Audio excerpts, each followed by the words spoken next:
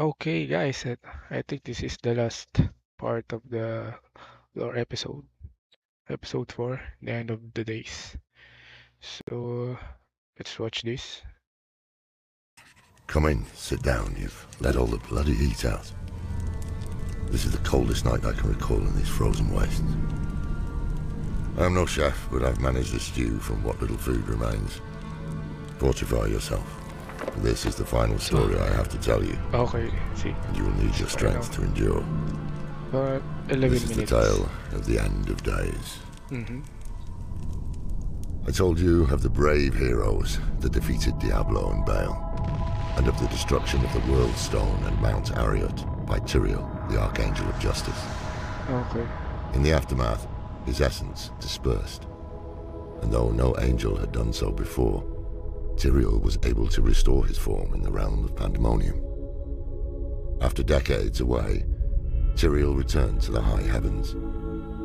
There he tried to convince his fellow members of the Angiris Council that they were meant to protect the innocent, and that the fate of humanity was pivotal to the future of the eternal conflict. However, they remained committed to their laws, leaving Tyrael no choice but to renounce his angelic nature, shedding his wings to embrace mortality before being cast out of the heavens. And so he fell willingly to Sanctuary, a shining star that landed in the ruins at Tristram Cathedral. New Tristram had established itself just outside the ruins of its predecessor, a thriving settlement, home to Deckard Cain and his young ward Leah. She was the daughter of Adria, who had once lived in Tristram, and grew into a wise young woman under Cain's mentorship. Okay. A group of adventurers from across Sanctuary set out to investigate the fallen star. She became the Diablo. Instead, they found a man who had lost his memory.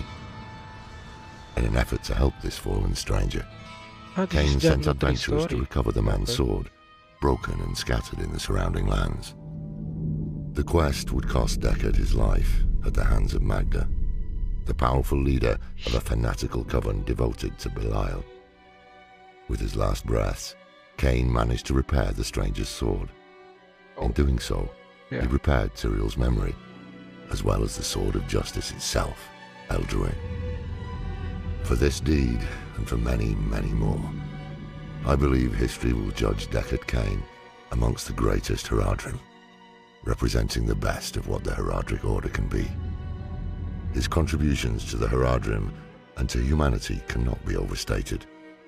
The day he left us was a dark day for us all. In that moment of deep loss and grief, Leah was overcome by a dark power within herself. When the power burst free, it was strong enough to drive Magda away. This was the first sign that her destiny was cruelly marked by forces greater than any knew. Yeah. After Cain's death, the adventurers Leah and Tyrael tracked Magda to Chaldeum, where, unbeknownst to them, Belial was impersonating the ruler of the region. Their pursuits ended in the dry deserts of Kyrgyzstan, where they confronted Magda and struck her down, avenging Cain's death. The heroes found another ally in Adria, Leah's mother, who wanted to help her daughter contain the growing darkness. She helped them uncover the location of the Black Soul Stone, an extraordinary artifact created by the renegade Haradrim Zoltan Kull, which could trap multiple essences of both angel and demon, then permanently destroy them. Black Soulstone in hand, they confronted Belial and revealed his great deception. Defeating him, they sealed him inside this Soulstone prison. But, as we have seen time and time again, evil is never idle. Azmodan, the Lord of Sin, had undertaken an audacious invasion of Sanctuary, seeking the Black Soulstone for himself. All the great evils save he and Diablo had been trapped in the Soulstone, giving Azmodan an opportunity to become the prime evil. His vast demonic army erupted from Ariat Crater, the scar left behind by the World Stone's destruction.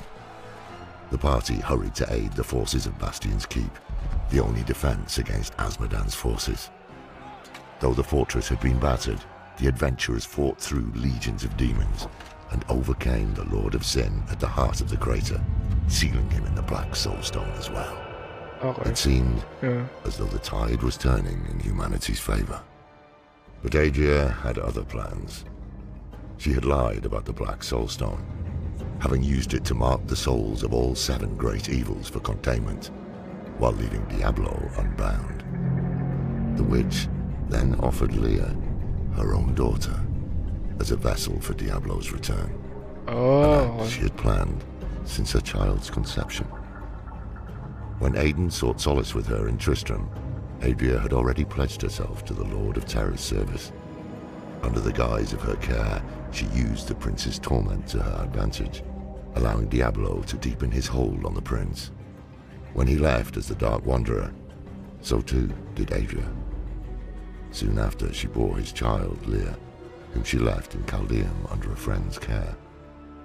Children should not be punished for their parents' sins, no matter how grave they may be.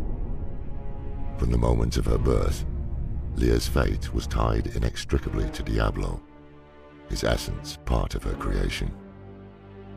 With Adria's betrayal revealed, Diablo seized control of the Black Soulstone, using it to channel the essences of all the Lords of Hell into himself. Brimming with power, he twisted Leah's body into a new horrific form, the Prime Evil. With his newfound strength, he set his eyes on a prize far greater than our world, the utter destruction of the high heavens. With his unheralded power, the Lord of Terror breached the diamond gates of the high heavens. He single-handedly routed Imperius, leader of the Angiris Council, with barely a thought. The Prime Evil opened hell rifts inside the Silver City, unleashing the minions of the burning hells, leaving him to continue towards the Crystal Arch. As demons ravaged the Silver City, the heroes came to Heaven's aid.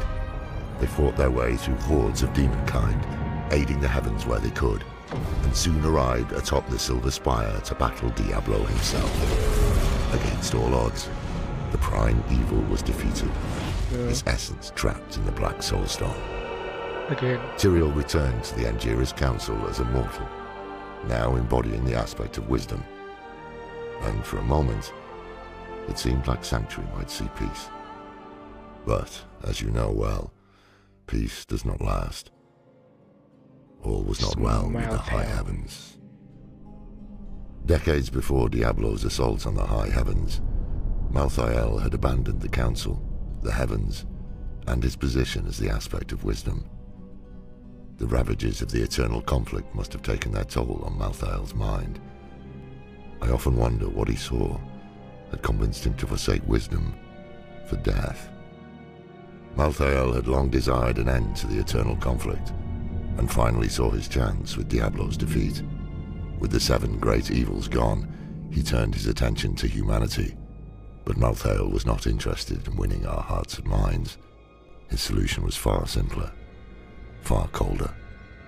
To Malthael, humanity would never be more than demon spawn, and for the eternal conflict to reach its conclusion, all demonkind needed to be eradicated. But to achieve his ultimate goal, Malthael had to retrieve the Black Soulstone, which was now in the hands of what remained of the Haradrim. I likely owe my life to Eldarin.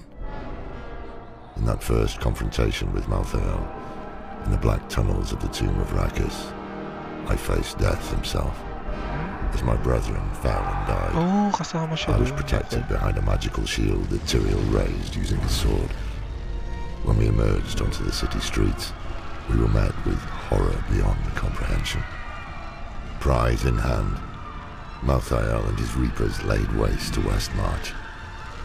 The grisly slaughter I witnessed there nearly destroyed me.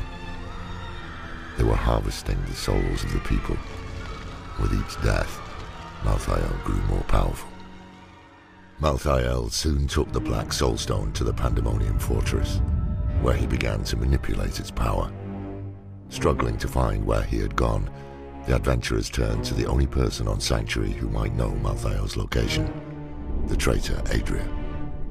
The witch, however, did not wish to cooperate, and transformed into a terrifying monster empowered by blood magic. Delivering final justice against Adria's betrayal, they struck down the abomination and set out for the Pandemonium Fortress to confront Malthael. By the time they arrived, it was too late. Malthael had already sent the Black Soulstone to Sanctuary, and it was fulfilling its dark purpose, tearing the demonic essence out of every single person. Freeing the spirits of their own kin and leaders, the heroes became one with death, and were finally able to fight against Malthael on even ground. A great battle ensued, and in a last-ditch effort to secure victory, Malthael shattered the Black Soulstone to take on the power of the great evil still trapped inside. The heroes valiantly rallied in defense of Sanctuary, the power of the spirits within allowing them to defeat death itself. The aftermath of Malthael's use of the Black Soulstone saw Tyrael gone from Sanctuary and countless dead. What happened to Diablo remains a mystery that haunts me. I chose solitude and ale over futile efforts to bring light back into our world. But there are times, such as this, where I feel hope struggling to take root once more.